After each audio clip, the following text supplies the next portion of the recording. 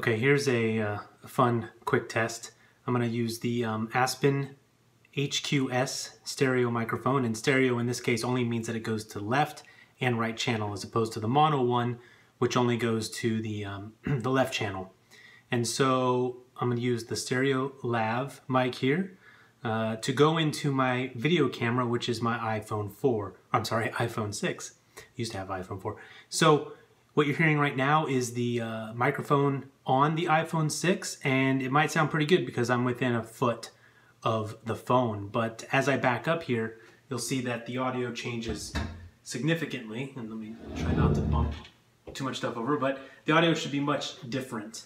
And as I move around, it changes. It gets a lot more, there's a lot more reverb in this room that you're hearing. So a lav mic is going to allow me to take that out of the equation. So we're going to connect it in. I'm using an app called Filmic Pro, so I have manual control over my audio and video settings on my camera. And I've got an adapter here for the mic that puts it into the phone. And you can also plug in headphones to hear the audio while you're recording it. So go ahead and plug the lav mic into the microphone input. And as I get closer here, you hear how the audio gets better. As I back away, it's not as good. And actually, let me go ahead and attach the lav mic here right to my chest. Just about like that. Let's see, that should be good. Now let's plug it into the phone. And just to make sure that it does.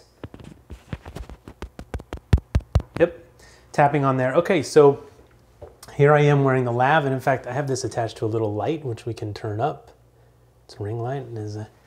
All right, so I have the lav on. This is what it sounds like. Adjust it there. It's something you don't want to do in real time. And now I'm getting nice quality audio into my iPhone, which is also shooting 720 video from the front-facing camera, which is amazing.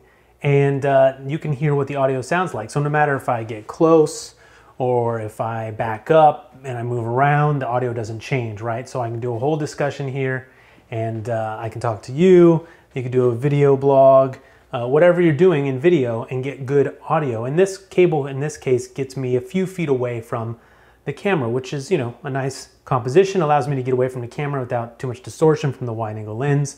But then, of course, you can come up here onto the camera, get close, but the audio stays the same. So this is just a test to hear what the audio sounds like going in to the iPhone via the kit, as well as just using a lav with your iPhone and how that sounds and how it improves the audio for even something as simple as cell phone video.